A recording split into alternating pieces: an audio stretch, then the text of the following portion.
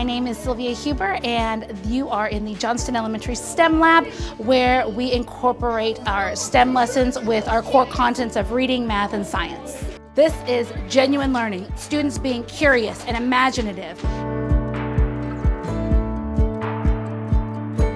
I'm Robin Bayer. I'm the Chief Learning Officer here in Irving ISD. Our STEM and Innovation team came to me and began talking about building a curriculum that is aligned to standards.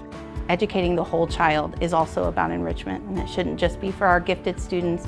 It shouldn't just be after school or in an isolated event. It should be for all students, and that's what really sold me initially on LEGO education. We really saw a need for STEM education. We know that 65% of jobs in the future may not even exist yet, and we have to prepare our students for that. One of the things that we made sure was that we had LEGO learning resources embedded into our curriculum, into our school day, because we know that our instructional minutes are precious. What's lovely about LEGO education and applying them to our state standards, the energy goes through the roof. You hear all the aha moments. Eyes, ears, engineers! Great. The kids don't have this preconceived notion that they're not good at it. They're like, I can do this because now I understand how to apply it outside of the classroom.